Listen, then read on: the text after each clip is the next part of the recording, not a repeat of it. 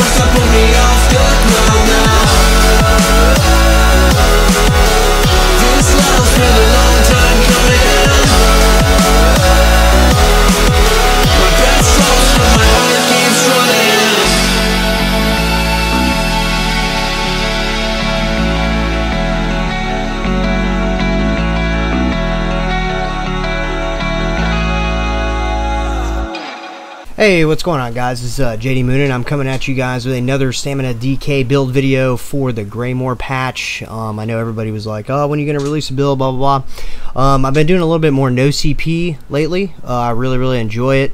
So we're going to go ahead and talk about just what I'm running in no CP. So this is going to be for primarily no CP and also primarily for Battlegrounds, because I'm not really liking where CP is at currently, so you won't really see me playing much of it, I don't think. I think you'll see me more in just in no CP. So let's dive into it. This is going to be the Way of the Fridge build. So I'm going to go over sets, gear, and basically that's about it. And then I'm going to also give you guys some footage as well, which is typically at the beginning of my videos, as you guys know. So let's go ahead and we'll put on the gear that I'm running. So what I'm running on my body here is I'm running 5-piece Way of the Fire. All of these are going to be in pin. I'm running 2 pieces Blood Spawn. All of these are heavy, so I run 7 heavy. Everything is in pin. All of these are going to have Hawkeijo glyphs on them as well. On my jewelry, I'm running New Moon Acolyte. All of these are going to be infused with weapon damage. And I'm also running a New Moon Maul. This is going to be Nirnhoned. And I'm running double dot poisons on the front bar, and then on my back bar I'm running Master's Bow with also gradual health drain poison, which is going to give us a dot and a nice heal over time. So let's go ahead and jump into skills real quick too, so you guys can kind of see what I'm running here. So on my front bar I've got Executioner in my number 1 slot. I'm running Venomous Claw, I'm running Noxious Breath, and Forward Momentum. I prefer Forward Momentum over Rally. I don't really think that we need Rally on Stam DK. I would rather the Immunity. Plus, you can kind of spam Forward Momentum because it is relatively cheap as well. I run also Camouflaged Hunter. This is going to increase our weapon damage on the front bar, as well as increase our crit modifier. I'm sorry, crit chance modifier. I run Take Flight on the front bar as well. On the back bar, I'm running Vigor, Fragmented Shield, Volatile Armor, Poison Injection, Cauterize, and Corrosive Armor. So I'm running Poison Injection because for those of you who don't know what Master's Bow does, so it's going to increase our weapon damage on the target by 301. So I run a Charged Master's Bow on the back bar. That's just going to give me higher chances to proc Poison Status Effect, which is definitely going to give us more sustain. So what's also really interesting about Curse of Fire as well is when this procs, it will actually proc Burning. And Burning is going to also help us out with our Magicka sustain. So this set's actually really strong in no CP, and I've also used it in CP as well.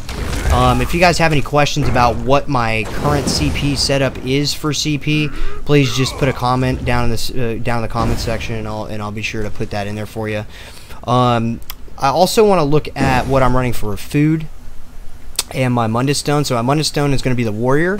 My food is going to be the Sugar Skulls. The Sugar Skulls, in my opinion, is probably the best food in the game currently. It's going to give you health recovery. It's also going to give you max Magicka, max health, and max stam. It's currently the highest max stat food in the game of all 3 sources. So basically what you're going to do with this setup is you're always going to want to fire that off real quick and get a quick heavy, and then just run in, dot somebody up, and then you should be able to start executing at that point. Let's see, what else can we go over here before we go dip out? I think that's about it for no CP. I don't really think we have anything else. You're definitely going to want to weave heavy and light attacks. So if you look at, so this is our base weapon damage on the front bar is going to be 5253. With a resource buff, it's like almost 5500 weapon damage. So it is really, really high. If you look at our pin too, we're sitting at 5995 physical pin.